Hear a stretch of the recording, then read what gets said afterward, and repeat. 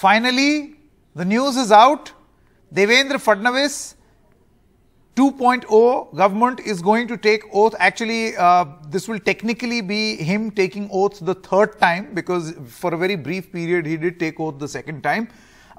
He is going to stake claim along with Mr. Eknath Shinde. We are learning at 3 p.m. today he will approach the governor, say that we have the numbers, and in all probability at the Raj Bhavan, the oath-taking ceremony is going to take place.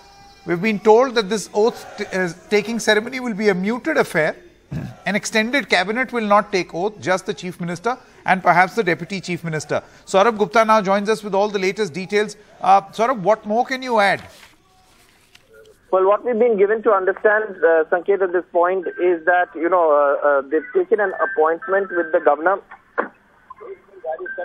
And, obviously, this is something that will happen today, but what we're being given to understand that there's going to be a likely discussion on cabinet as well. And that, of course, is going to take place this evening itself. Though, like you were saying, yes, it's not going to be an extended cabinet. It's going to be, just the Chief Minister. And, obviously, before going there, Eknath Shinde is expected to come to, this Smriti Sthal of, Balasaheb Thackeray, Shivaji Park. Though we're not sure if that is in the program.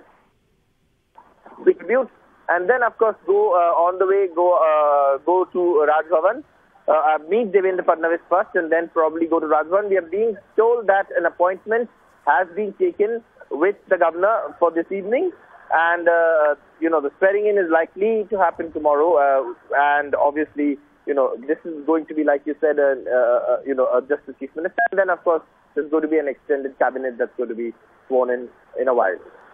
Exactly. Saurabh Gupta, many thanks for joining us with all the latest. So what we are hearing is that the Devendra Fadnavis is basically going to stake claim to form government. Eknath Shinde will be by his side. Tomorrow, at the Raj Bhavan, there will be an oath-taking ceremony where, in all likelihood, Mr. Fadnavis along with Mr. Eknath Shinde are going to take oath.